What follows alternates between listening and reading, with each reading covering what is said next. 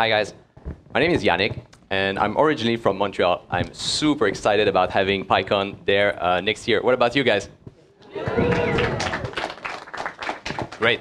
So today I want to talk to you about the caching infrastructure that we have at Facebook and how we use Python to manage the scale. My plan is to talk to you about first why we need caching, and then we're going to go through an overview of both Memcache and Tau, the two key parts of our infrastructure. So first of all, I probably need to clarify what I mean by cache, because I'm not referring to the level 1, level 2 cache on your CPU. I'm not talking about the block cache on your hard drives or the query cache in your databases. I'm talking about a globally distributed, non-persistent data store that can answer queries within 1 millisecond. Why 1 millisecond? Why not 5? Why not 10? The main reason is that the highly dynamic and personalized experience on Facebook generates a lot of data dependency. The graph that you see here is the subsequent data fetches that we need to perform in order to render one newsfeed story. Think about retrieving the name of the author, his latest profile picture, the content of the story, the likes, the comments on that story, your relationship with these people who are liking and commenting on the story.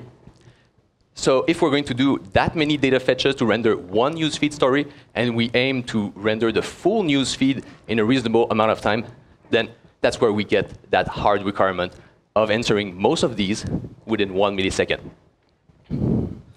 Let's talk about Memcache. We use Memcache at Facebook roughly the same way as most of you probably do, as a look-aside, on-demand field cache. So when we need a piece of data, we look to see if it's in Memcache. If it's not, we go to the data store. Sometimes it's the database, sometimes it's an expensive computation. Then we put it back in the cache, and then subsequent request for that element of data can be answered with our requirement of 1 millisecond. We want to have a fairly large address space, and that's why we use many servers in our cache pools. And we use consistent hashing to spread the load over all of these servers. That's a widely accepted way of doing it, and I'm not going to cover that, but I encourage you to look it up because this is a very powerful technique. We have a problem if we want to maintain that globally distributed system and to keep answering the queries within 1 millisecond, because crossing the Atlantic, as an example, is 2 orders of magnitude slower than 1 millisecond. So that means that we have one hard requirement, is that the consistency of the caching system is going to be eventual. We cannot maintain strong instantaneous consistency. We replicate data. We keep the consistency of the caching system by leveraging the MySQL replication. All the writes are sent to master regions, and the database replication brings the data into slave regions.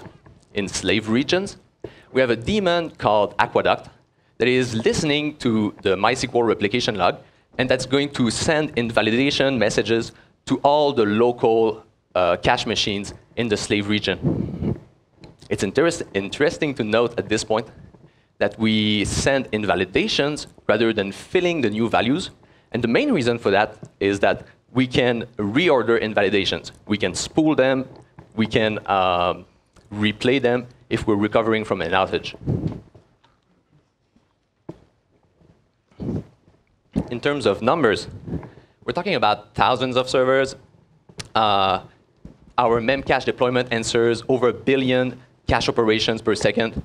We have over 1 trillion key value associations. And we segment the memory space into multiple pools. And I'm not going to cover that, but I want to highlight that the vast majority of the data that we need to run the site comes straight from memory. We still need MySQL, but mostly as a persistent storage, not as a live, as the source of the live data. So how do we use Python to manage the scale? We use Python in multiple places in the Facebook infrastructure, for managing Memcache in particular. And I'm just going to cover 2 use cases here. One is mcconf. mcconf is the tool that we use to manage the pools, to create them, grow them. And we want to use Python here because we want a shorter development cycle. Memcache is like very low level, cdaemon with very efficient memory allocation, very fast network transactions. It has a fairly slow release cycle. So we want to be able to have a tool that's going to have a short release cycle because we want to keep track of the changing requirements of the site based on the growth, on the new regions that we're turning up, on the new features that developers are implementing. The other thing is that in order, as an example, to replace a server in the pool, we have to query and update half a dozen services internally. And Python is really good, as you've learned in other talks, at being the glue language between multiple services. The other problem that we solve with Python is the one of software upgrades. Memcache is very stateful. When we have a new version of Memcache, we cannot just deploy it on all the servers and restart the daemon. That would invalidate all the cache, and the website cannot run on a fully cold cache. So we solve this problem by using Python. So the way we do that, we are going to upgrade one machine, then have a Python daemon monitoring the state of this machine to see how fast it's warming its cache. Then we're going to monitor one level higher at the regional pool level to see what's the impact on the hit rate of that pool. And we're going to change the rate of the upgrade depending on the load of the site and what's the impact of upgrading the machines on the various pools. We can roll some of these pools in parallel. And we love to use Python here because the strategy that we are going to use to roll these pools in parallel and the rate that we're going to use is a lot more of an art than a science. And by using Python, we're able to learn a lot by experimenting with various strategies. Let's look at the problem from a different angle.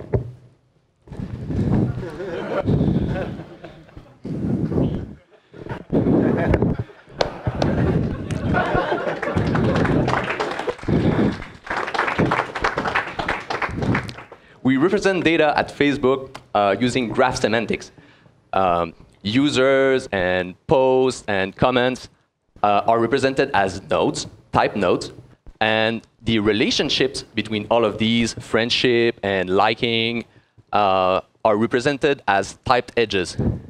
If we are to tell our caching system about this graph semantic, then we can get the caching system to perform very powerful queries that go way beyond a simple key value lookup. That system that we developed internally is called Tau.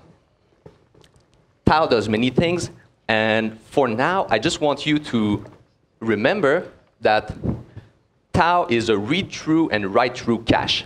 And that means that if we're looking for a piece of content, we are going to ask Tau. If Tau doesn't have it in its cache, it's going to be responsible for retrieving that data from the database.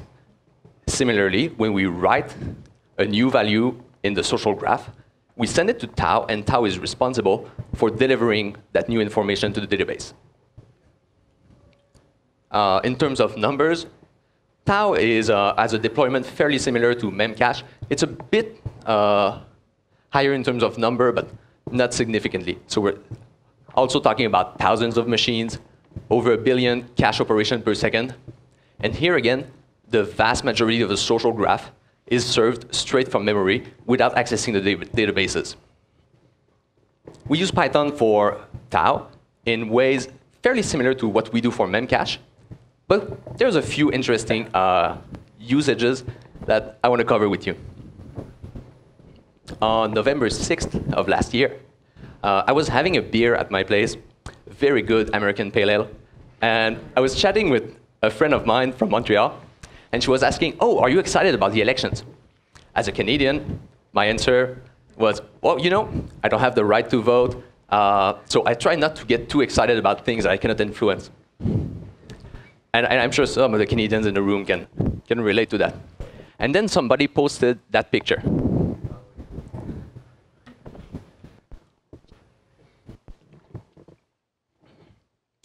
This picture is remarkable because of this number here, 4 million likes. About half of these were performed within the first few hours of the picture coming online. And I was on call that night, and I got paged. And remember that Tau is responsible for performing writes. You should also know that we spread the load in our Tau pools by using consistent hashing. So it means that in every region, there was one machine that was selected to handle all of these writes. That's not the full story.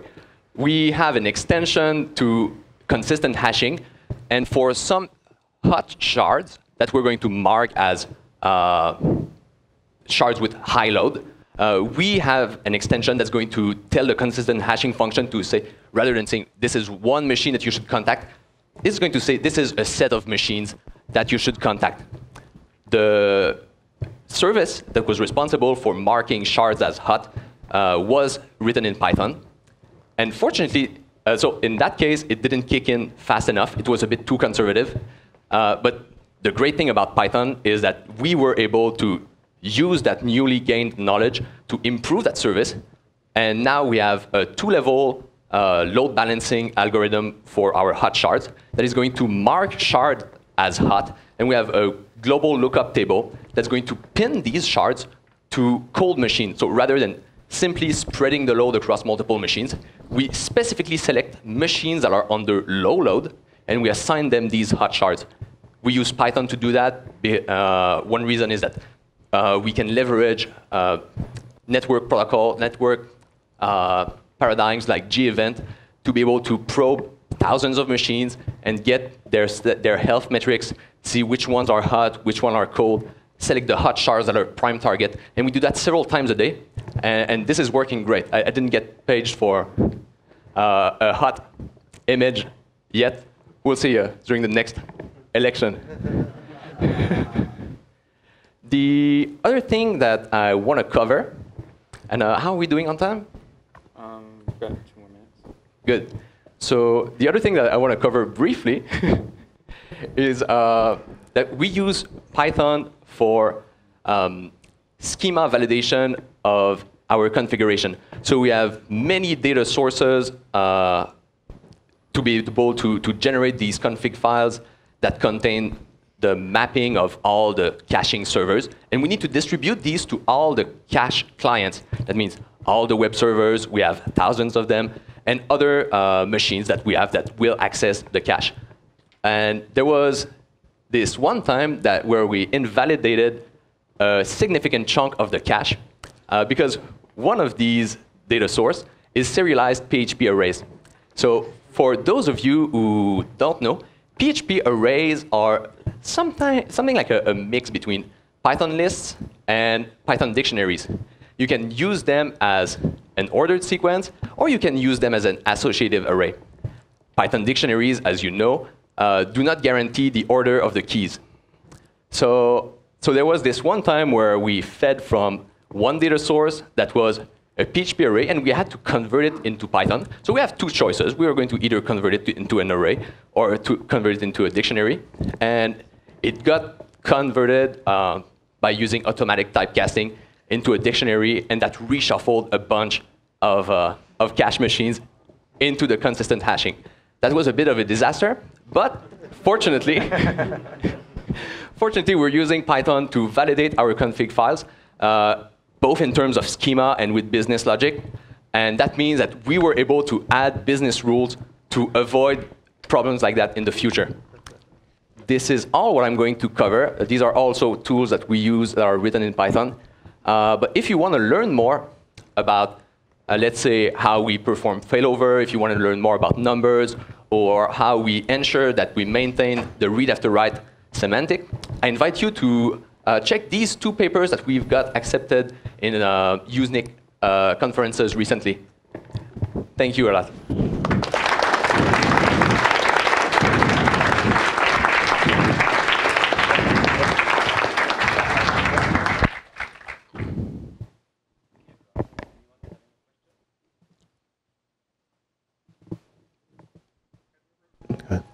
this. Have you ever heard of collections.orderDict? So the problem was not. I guess the order dict would have been an interesting way to solve that.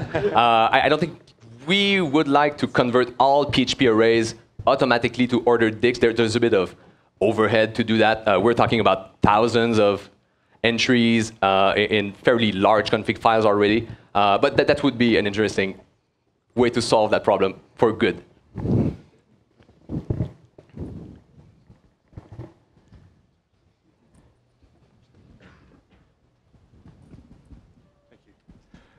I couldn't help but thinking, when you showed the picture of Obama, had the 4 million likes, presumably those were coming in from all over the world.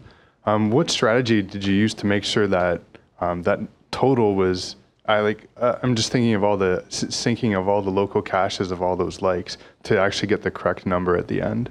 Yeah, that's a valid question, and it's fairly likely that in the heat of the moment, that number was off by a few thousand for any given individual. It takes a few seconds for the MySQL replication to propagate.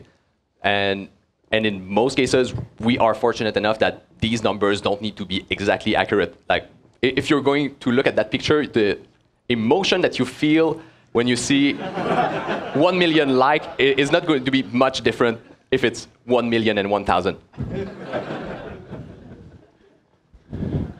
Have you investigated other caching solutions that use like write-through as part of them, like Redis or other things like that? So I have not myself. I know that the other engineers working on the caching system have, and I can't recall what their conclusion was. It's fairly safe to say that the solution that we have involves pushing a lot of the logic on the client side, which would be an overhead for somebody starting from scratch, but that allows us to control the scaling of our infrastructure very well. And let me give you an example. Since we have a lot of logic on the client side, we can instrument that logic and get a lot of insight on usage pattern for different key families and things like that. And that helps us a lot to do better allocation of our cache pool into key families with similar access patterns, which we would not get with a system like Redis.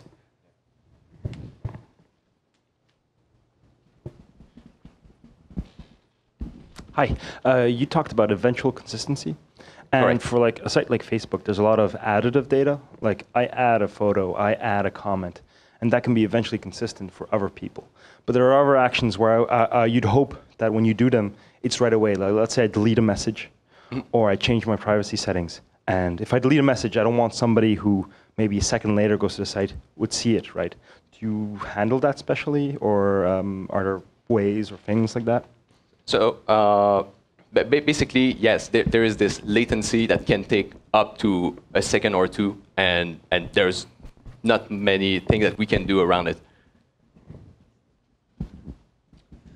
Thank you, Yannick. Please applaud Yannick.